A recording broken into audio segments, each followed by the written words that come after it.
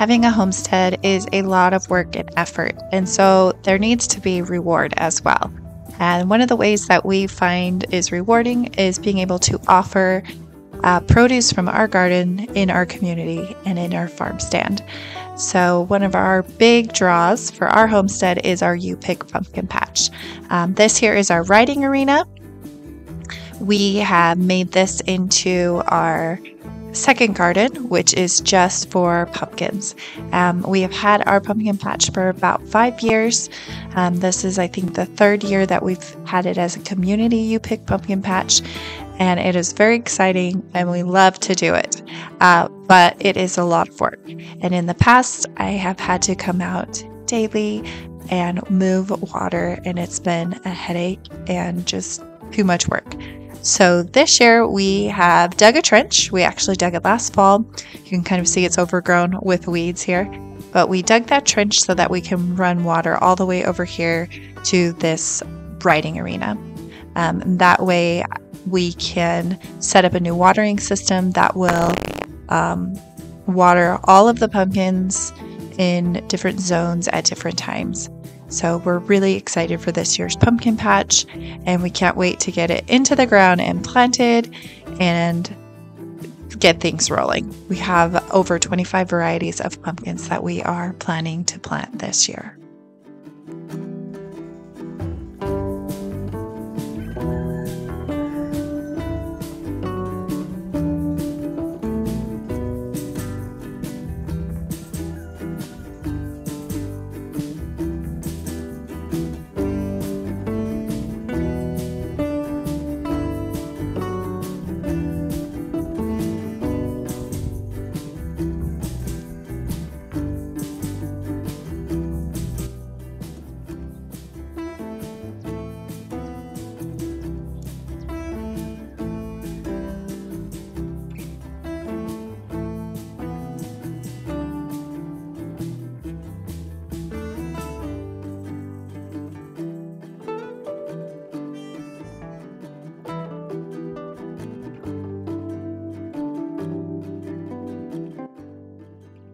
Having a You Pick pumpkin patch might take a little bit more effort than having just a regular garden, partially because you have people coming onto your property that are actually going into this pumpkin patch and searching for pumpkins.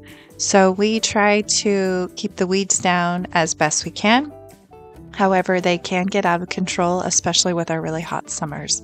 So you can see here we have about 3-foot tall weeds, sometimes a little bit higher. And so we go out fairly regularly to try and pull as many of these weeds as we can.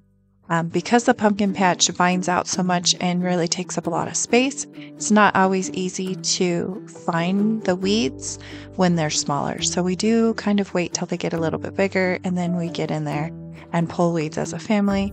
It's a great Saturday afternoon activity.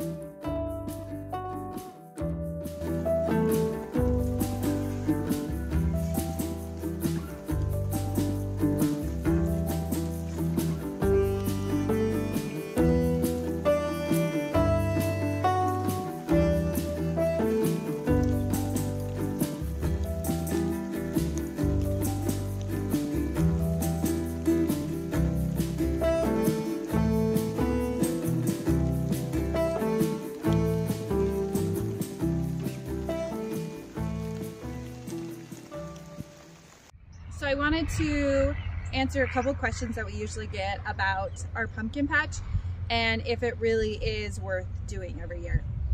So our pumpkin patch, this is I think our 5th year doing a pumpkin patch, maybe our 6th. It started out just as us planting a lot of pumpkins for ourselves, and then it grew each year, and we would have kind of a celebration and invite family to come get pumpkins, and it was just a fun tradition that we have.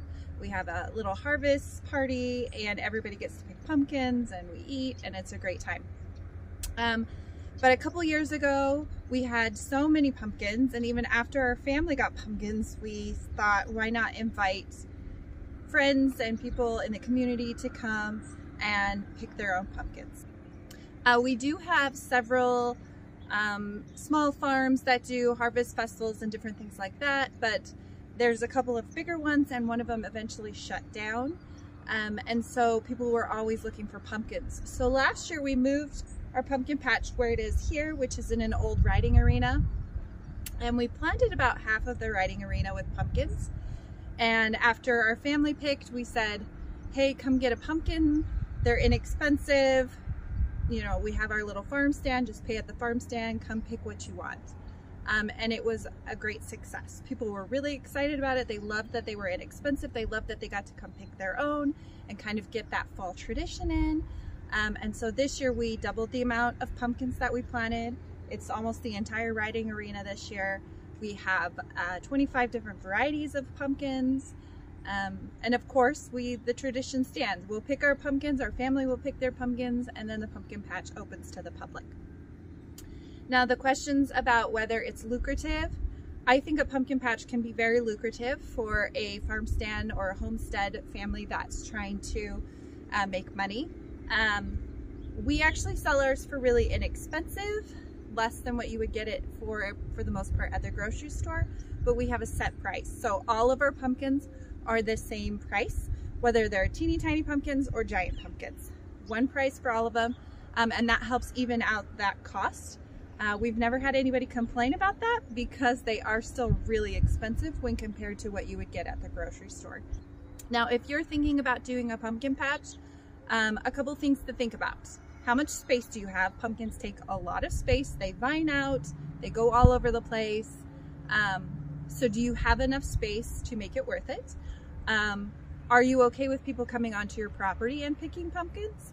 There are several different farmers around here locally that actually pick all of their pumpkins, and they put them kind of in a display, I guess you would say, on the side of the road, kind of a farm stand just for their pumpkins, and people can come pick their pumpkins that way. So that's another option if you don't want to do a U-pick. Also, what are you hoping to get out of this pumpkin patch? If you're hoping to make money, then you're probably going to want to charge a little bit more for your pumpkins than what we do. Take into account the money that goes into the pumpkin patch for seeds, for watering, for labor that goes into it, for any fertilizers you might put on it, or pesticides if you use those to battle some of the squash bugs or powdery mildew or whatever. So take into account all those costs and then help that decide what you might need to charge for your pumpkins, especially if you're hoping to make money on those. So that's some of the things to think about with the pumpkin patch. You also want to think about the legalities of it in your area.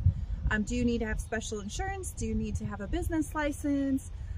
Do you have, you know, different things with your ag community that you need to do? So there are some of those things that you need to think about as well before you decide to do a pumpkin patch. But for us, it really is just a fun family and community thing that we like to do. We advertise on Facebook and word of mouth, and that's it. And at the end of the year, we usually are out of pumpkins. And if we're not, we feed them to our chickens and they love it. So, you know, those are a couple of the ways that we make it work for our homestead. And we also changed our watering system this year, which made a huge difference for the amount of pumpkins that we had. We put in some drip line. And so the goal here this year is really to break even with what that drip line costs us. But it made a huge difference in the time that we had to spend in the pumpkin patch watering the pumpkins. So now let's give you a little tour of our pumpkin patch. We'll show you the different types of pumpkins that we've planted this year, kind of how we set it up. And then you can kind of see what we do and see if that will work for your family. So to start, let me kind of give you a little scroll here of the pumpkin patch. So we have 3 zones. Over here is zone 1. Kind of in the middle here where there's this gap here, and tucked back is zone 2. And then over here is zone 3. So zone 1 over here, we have mostly, we started out with some jack-o'-lanterns on the far side, and then as you come this direction, we have some specialty pumpkins. We have some gourds, we have some like sugar pumpkins, and into zone 2, which is where all of our specialty pumpkins are, and you can kind of see some of them here. We have white, we have blue and green, we have yellow, we have black this year. We got some from the Blue Pumpkin Company, and they are really cool. We'll show you some of those. So that's kind of what's in here. A lot of white this year. We planted like this entire section here is all different sizes of white pumpkins, which is fun. And then primarily zone 3 is jack-o'-lanterns. All different sizes of jack-o'-lanterns, big, small, all the different sizes. So that's kind of what our pumpkin patch consists of this year, which is super exciting.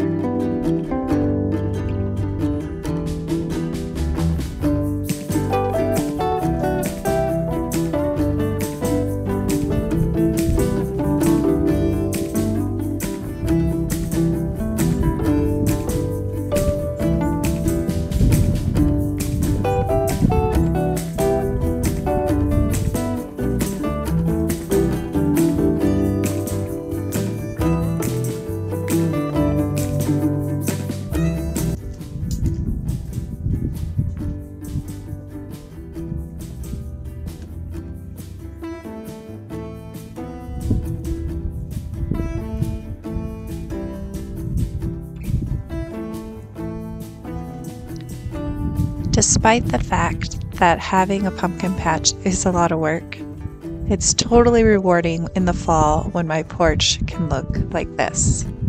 Plus, it's a great opportunity to teach our kids how to work hard and the rewards that come from that hard work. Thanks for watching, and we'll see you in the next video.